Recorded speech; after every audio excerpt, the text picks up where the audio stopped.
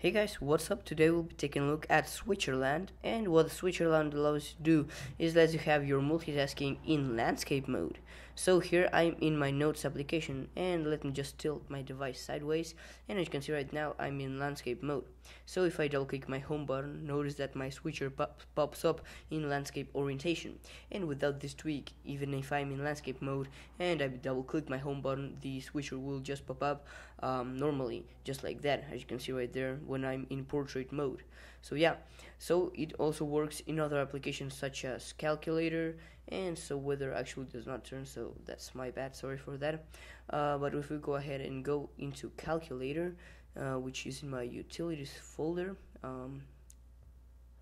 social utilities, there we go, and there's calculator, and if I double press, as you can see it's normal because it's in portrait, but if I go into landscape and double click my home button now, notice that it does pop up in landscape mode. So yeah, that is pretty cool.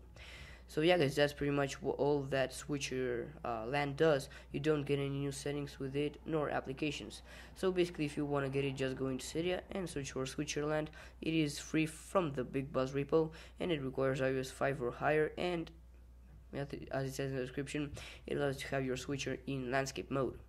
Anyway guys, this is gonna be our first video. Please comment, rate, and subscribe guys, it does help me a lot. And also follow me on Twitter, and please like me on Facebook guys, I'll have those linked down below.